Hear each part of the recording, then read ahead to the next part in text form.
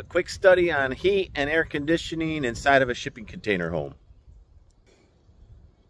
Temperature 87 against that. I had 89 when I started, so the temperature's dropping.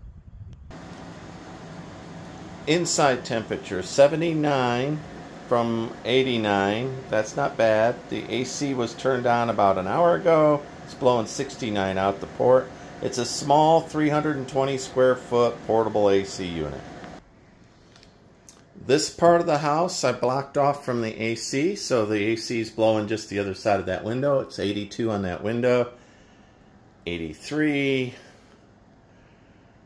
83. So good on it, and good on insulation.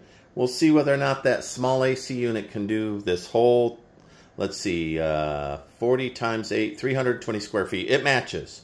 So we'll see how much it